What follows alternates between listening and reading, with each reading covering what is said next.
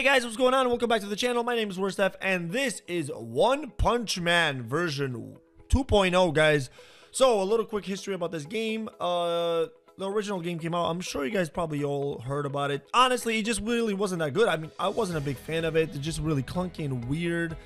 So I played it for a couple of days and then I just kind of fell off of it. I just didn't really enjoy it. And I think the devs, they realized that. So they kind of went back to the drawing board and they came up with this beauty, guys, version 2.0. And to be honest, I'm really enjoying it, guys. So I'm going to break it down how this game really works out and compare it to a couple of other AFK idle games that we already currently play and see how it stacks up. So let's begin. I guess we're going to begin with the characters of the game here. So this is what I got currently right now in my roster. And the cool thing is it's basically AFK arena with One Punch Man characters. That's the whole gist about it, guys. So let's take a look at one of the characters here. Geno's, as you can see here, you equipped his equipment. You got his abilities here from his active to his normal to his passive. And the same gist with all the other characters here. And then you level them up. As you level them up, you unlock different passives of their abilities. This is the main interface right here, and you just keep passing through the stages. It's AFK, so the more, you know what I mean, the more time passes, the more goodies you collect. Now let's head over into the city. So this is where mainly everything else is going to be at. So we're going to do one recruitment here because I got enough gems here. We're going to do a 10 recruit. Let's see if we can get a little bit lucky here. Come on, baby. I'm looking for Boros. Boros will be incredible. Okay, we've got an elite. Let's go. What's the elite here? Super Alloy Blackluster. Okay, he's actually a pretty good character, but I'm not really going for that faction. So as every other AFK game you guys already know, let me take you into one single battle here in the arena. All right, this one is a little bit different here. You can place 5 characters. These are your bonuses that you can get from depending on which characters you use. And that's it, guys. So right now I've got 4 of the high-tech characters and then 1 psychic character here. Now let's go ahead into the battle. So this game reminds me a lot of an old game we used to play here back in the day called League of Angels. Something.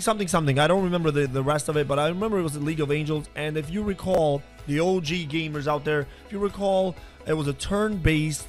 It was layers, lined up characters, and you would attack your front row characters. I'm sure a lot of you guys probably remember that game. So this one reminds me a lot of that game there. Let's go ahead and times 2 here. We'll auto it. And then as you can see the animations here, he goes into his ultimate and just hits front line, in his front row. They all have obviously different abilities and they all do different things. So more importantly than having single characters that are really, really great in this game, team focused synergy is very important, like all other AFK games. So make sure you guys learn about these characters and see which ones fit better with each other. Now, going for one faction bonus, as you can see there, we have 1 faction bonus. You can get 5 characters of the same faction, and it gives you that 25% HP and 25% attack. Man, to be honest, guys, that's very difficult to do in most of these AFK games, unless you're trying to just spend a lot of money and, you know what I mean, work on all these characters, because you already know they require a ton. So when we go into promotions here, let's get into some promotions. So this is how you promote your character. For instance, we got 3. It's all the same here, just like AFK Arena. You got 3 here of the same rarity. You go to Rare Plus, and then if you have Rare Plus, plus 2 more Rare Pluses, you go into Elite, right? And if we have Elite, 1 Elite, and another Elite makes double Elite. So we can promote that into Elite Plus. And you already so on and so forth. So you're gonna need a lot of fodder for each faction in order to create a character all the way up, to promote them all the way up. So for instance, I'm already using Genos and Metal Knight here and Child Emperor. So I really don't want to sacrifice any one of them here. And I'm still really early on into the game, so I'm not trying to sacrifice any of the good characters. Mainly you want to sacrifice all of the common characters or rare characters, promote them all the way up, and then sacrifice them like that. So we can also, let's go ahead and promote this guy here. See if we can make a couple of different copies of him.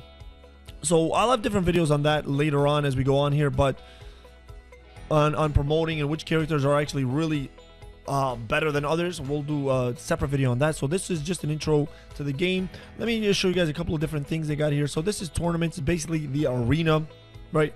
Go into the arena here and you face off against your rivals and try to climb the ladder. Depending on how many attacks you put in per day is how much you're going to climb up.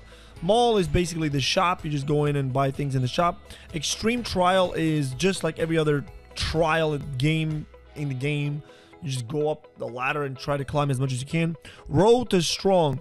This is basically your 3-floor daily or every other day campaign that you got to do in, and you guys know what I'm talking about. You go in and you choose whether you want to battle or you want to revive somebody or you want to heal, basically like that. So missions is bounties. Basically just go into the bounties and collect all, do the solo missions, do the co-op missions, and then just basically appoint all and collect all, and it's a easy squeezy peasy thing to do.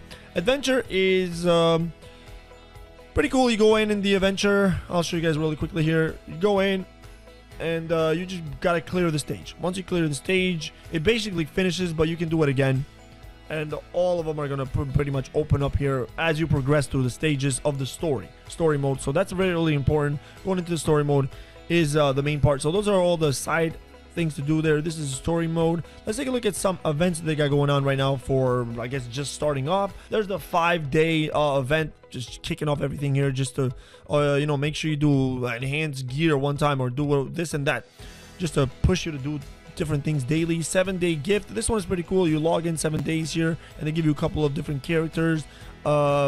Speed of Sound Sonic is one of them. Genos is another one there, so that's pretty good. And then this one here is Heroes Gathering. The more heroes you can collect here, collect 50 elite characters, and you can choose one of these characters here, and then you can also get, if you get 120, then you get a frame which I think is not the best giveaway, just a straight up frame, but I could be wrong there. A lot of people love frames for some reason. I'm not sure why.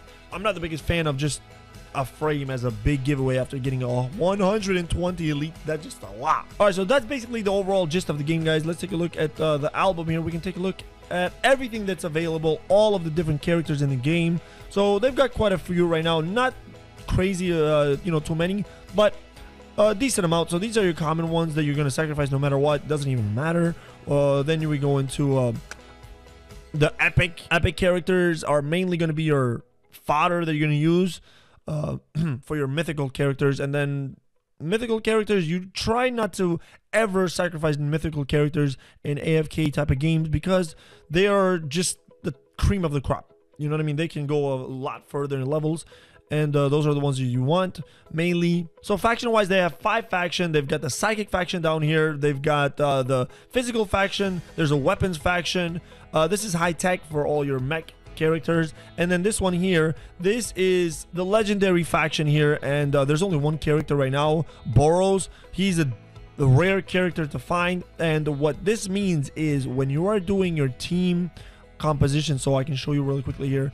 So when we're doing our team composition, and I'm looking here as to see how many characters I'm going to deploy to fill up my bar, the 5th character here, if I right now I'm using psychic, if I was using Boros, the legendary character, he would actually fill in any needed type. So he would just fill in a high tech and it would complete this. So that's what he does. So that's what the legendary characters do in the game right there. So that's pretty much the gist of the game, guys. Just a quick video here introducing this new game, and to be honest, guys, I'm digging it, man. I'm playing it for a little bit here, and it's a lot better than I would say a lot of the other AFK idle games out there, because first of all, it's brand new. It's still got a lot of features, and just looking forward to everything they're gonna add on in the future here. So give it a shot, guys. Let me know what you think, and let me know if you want more videos in the future about this game. Till then, I will catch you guys on the next video. Bye, everybody.